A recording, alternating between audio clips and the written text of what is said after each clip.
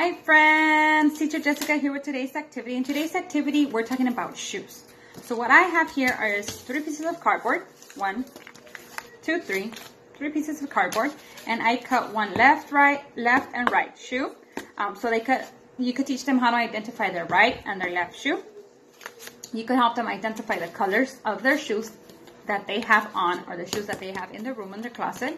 And you could help them introducing them into stringing with the shoelaces. So here I have a regular piece of cardboard. I got a regular cardboard. You could use the cardboard off a cereal box, a cookie box. That's a little bit thinner. It's easier to handle. And we're teaching them how to string. So we're teaching them how to put the string in and pull it out, and pull the string in and pull it out. So they could get introduced to stringing. So this is one way you could do your shoe. So they could put the shoelace in and out on the side of the shoe, or you could introduce them to putting their shoelace into their shoe like this.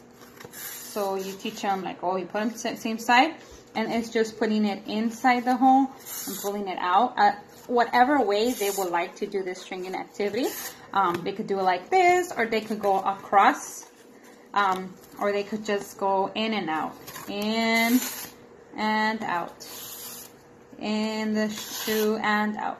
So whatever is easier for them, that works best for them, it's okay. It doesn't have to be the proper way of doing the shoelace. We're introducing them, so it's something new to them. So as long as they're putting the shoelace into the hole and pulling it out, that's what we want to see. So we hope that you do this activity with any type of cardboard, any type of cardstock paper, or like a thick piece of like very thin cardboard like this one, you say, like a cereal box cardboard, tissue box cardboard. You could do small ones, you could do big ones.